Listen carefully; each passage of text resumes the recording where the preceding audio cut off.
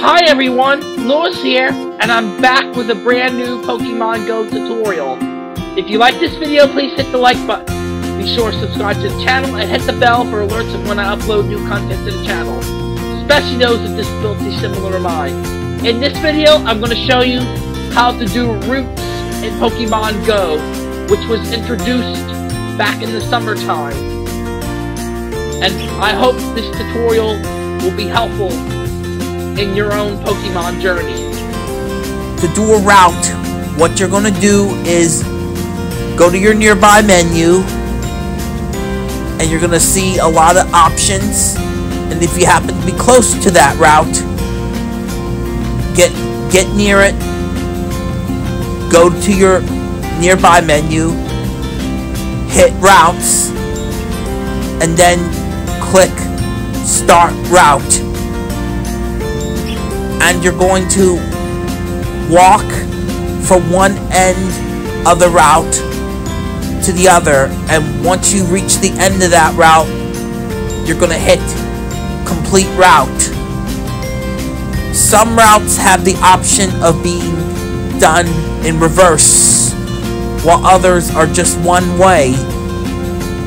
And also, to create a route, which is an option, you must be a Wayfarer member or over level 40 to do so as of this recording. And if you do a lot of routes, you can get badges for them. Routes can be done repeatedly over and over again if you choose to do so.